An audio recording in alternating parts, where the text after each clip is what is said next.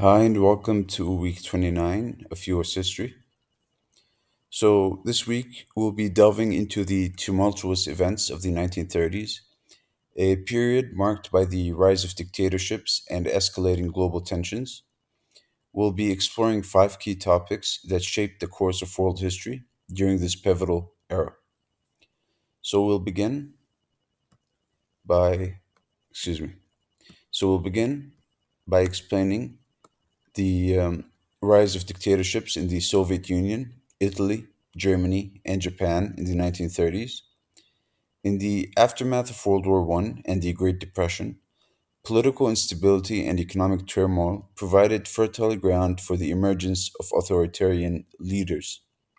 In the Soviet Union, Joseph Stalin consolidated power through ruthless repression and industrialization.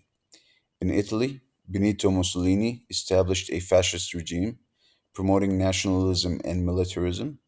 In Germany, Adolf Hitler rose to power with promises of national renewal and racial purity, while in Japan, militarists seized control, pursuing expansionist goals in Asia. Next, we'll be summarizing the acts of aggression by Italy, Germany, and Japan.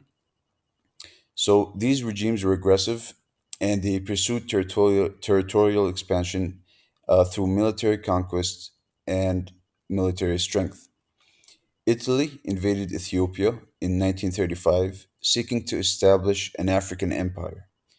Germany reoccupied the Rhineland in 1936, annexed Austria in 1938, and later invaded Czechoslovakia in 1939. Meanwhile, Japan launched invasions of Manchuria in 1931 and China in 1937, escalating tensions in the Asia Pacific region. Next, we will analyze the responses of Britain, France, and the US, the Allies, to the aggressive regimes. So initially, the policy of appeasement prevailed, as Western powers sought to avoid confrontation and preserve peace through diplomatic concessions to the aggressors. However, as the threat of war loomed larger, Britain and France began to rearm and adopt a more assertive stance.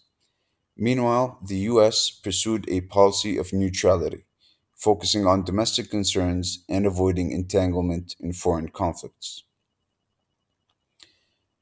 We'll be then taking a closer look at Roosevelt's foreign policy in the mid 1930s and the great debate between isolationists and interventionists concerning what was going on in Europe.